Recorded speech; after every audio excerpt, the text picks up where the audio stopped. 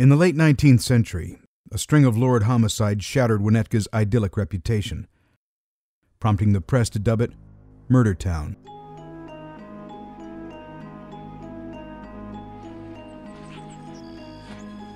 One bright Sunday morning, elderly Irishman Cain Higgins crossed through a field in Lakeside on his way to church when someone crept up behind him and struck him with a rock.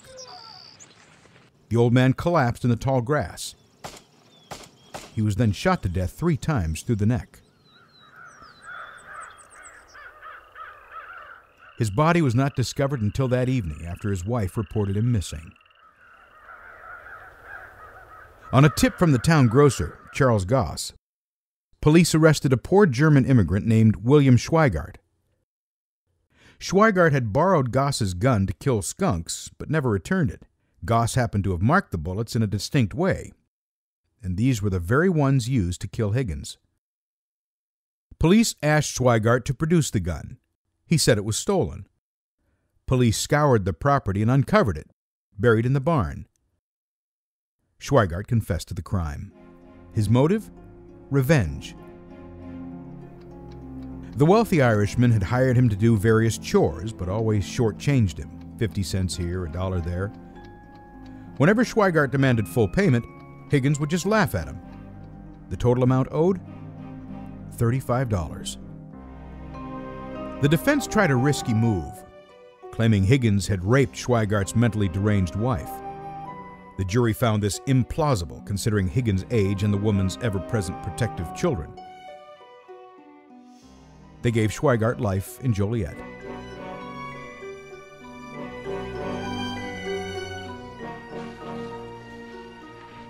Then in the winter of 1881, a 10-year-old boy was walking through the ravines north of Tower Road when he made a gruesome discovery. Propped up against a tree was a naked, headless body. No one was reported missing, and the authorities had no clue as to who he was.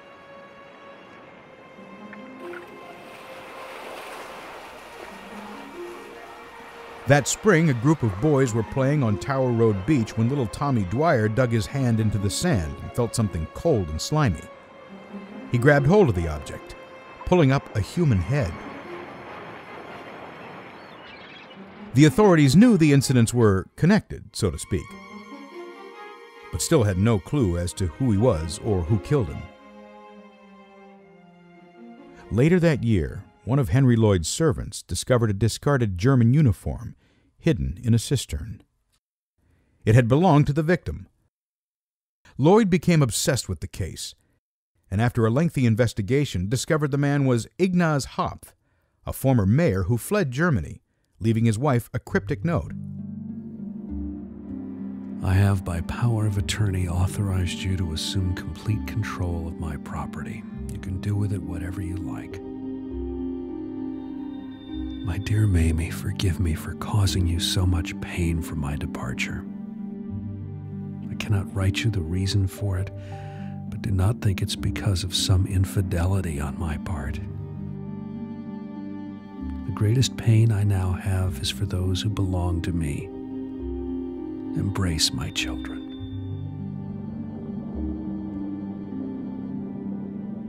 His murder was never solved. But the most sensational crime, the one that inspired the nickname, was the murder of 2 of the most well-loved people in town. 2 of Winnetka's founders, James and Mary Wilson. Wilson served as village president for 6 years. Tall, thin, stately, his long white hair draped about his shoulders, he reminded people of an Old Testament patriarch. He started the first commercial store here on the northeast corner of Willow and Maple, a general store which he ran himself, selling groceries and hardware. There was no bank at the time, and he lent money freely, motivated by his desire to see the young village grow. Mary Wilson functioned like the town nurse, despite being confined to a wheelchair. Before there were any doctors here, folks brought the sick to the Wilson home. To be sure, the prescription was usually a dose of castor oil or a homemade calomel pill. With few exceptions, the ailing one was restored to health because of, or in spite of, the prescribed dose. Grace Sloat. The couple were also recognized for their strong political opinions. Mary had known Abraham Lincoln and had a reputation as a red-hot Republican. Once she received a gift wrapped in newspaper. When she realized the paper was the pro-Democrat Chicago Times, she threw it, gift and all, into the fire. The couple's only child, George, had been a doctor. During the Civil War, he fought to end yellow fever, when he contracted the disease and died. The Wilsons were devastated.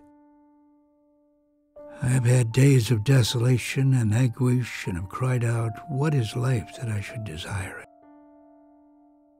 But time dulls the sharp edges of affliction. We must submit to the inevitable.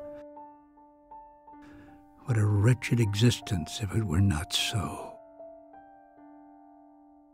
George's Civil War sword hung proudly on the wall of the Wilson home, a painful reminder of their loss.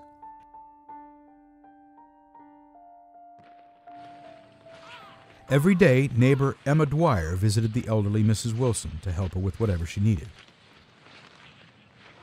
One morning in February, Emma found the doors locked. This was highly unusual. When no one responded to her calls, Emma broke a back window. She saw Mr. Wilson slumped behind the wood stove. Frantic, she ran to get help. When she and a neighbor returned, they discovered that Mr. Wilson had been shot to death. Upstairs, the scene was much more gruesome. Mary Wilson had been murdered in her sickbed, hacked to pieces with her son's Civil War sword. When the young men of Winnetka heard the news, they were certain they knew who did it: Neil McCage.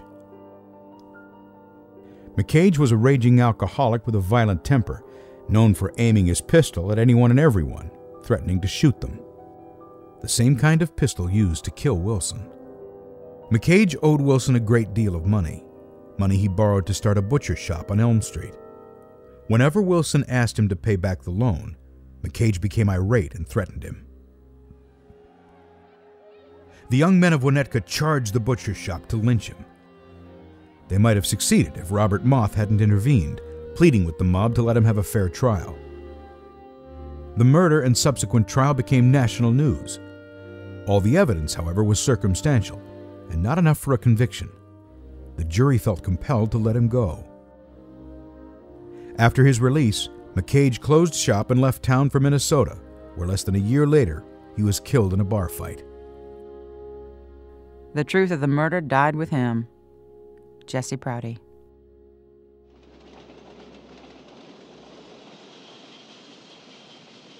The Wilson home was located right next to the railroad tracks.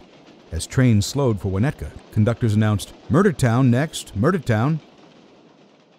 Noses pressed against the glass to view the house, scene of such grisly slayings. The curious poured off the train in droves. Others rode in from the country to glimpse the haunted house for themselves. The house was sold and moved from its original location to Spruce and Green Bay. Seen here. It was torn down in 1960 to make way for the A&P grocery store. There would not be another murder in Winnetka for the next 50 years.